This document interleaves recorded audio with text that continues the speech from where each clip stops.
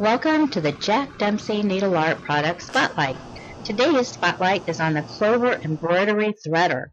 This threader has no thin wires to break, a snap-on cover to protect the threader from damage, and a sturdy apple green handle that you can easily see while embroidering.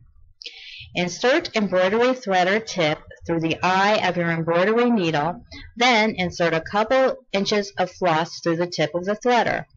Hold the threader straight back out of the needle. After the needle is threaded, remove floss from embroidery threader by moving floss to the center and pulling out. Thank you for viewing this demonstration, and come back for more product spotlights in the future.